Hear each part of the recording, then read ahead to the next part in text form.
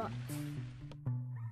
How's it going? This is Ricardo, and in this video I'll show you how to remove the SSD from a Dell Latitude 13 version 7350. If you're looking for parts for this laptop, go to our website and use this coupon for a 5% off discount. Use fingertips to pry apart and separate the LCD screen. Now you're going to unplug and loosen the battery cable. Then unscrew and remove the battery.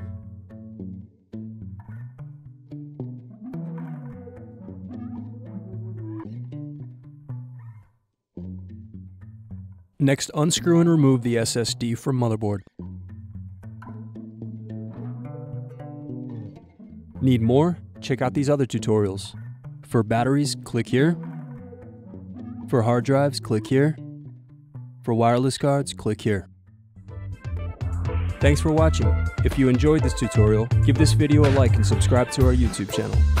Check the video description below for links to written tutorials and replacement parts.